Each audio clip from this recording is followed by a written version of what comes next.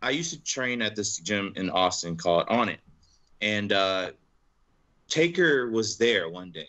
He was there one day training, and there was a guy doing a documentary on Taker for his match against Shane in Dallas.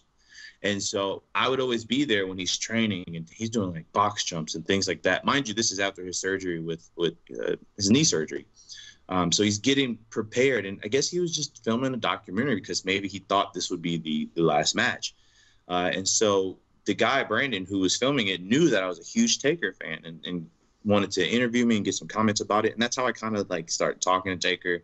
He's a really cool dude, just so surreal. I just remember going up to him like, hey, I just want to not bother you, just want to thank you, et cetera, et cetera. So that happened.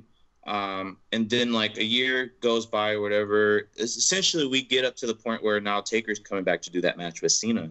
And he actually asked for me in Solo to come and, do the WrestleMania. Like he rented a ring in this little building, and then he was just in there practicing. So we were helping Taker train for his match at Mania. In addition to that, at the time, we were also doing a documentary on me and Solo as far as just two dudes trying to make it in wrestling. And that went from like Mexico to Laredo, and he wanted to get a scene with Taker at a barbecue spot where we just ask him, we just sit around and ask him advice and talk to him. So that's where that came from, was that documentary on us.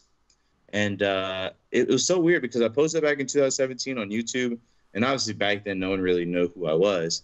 And then all of a sudden it came back up, and I was like, what is going on? This is so crazy.